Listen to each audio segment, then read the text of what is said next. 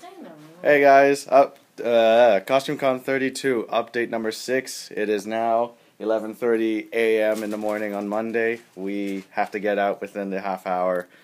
As you can probably see, or as I will show, everything's more or less packed. There's Jason, there's AD, and then there's Christine, who wasn't even in the room the whole night. Actually, she slept in a friend's room. She left us. Yeah, I left the snoring orchestra, okay? Yeah, that's probably why she left. I did. So, yeah, this is it.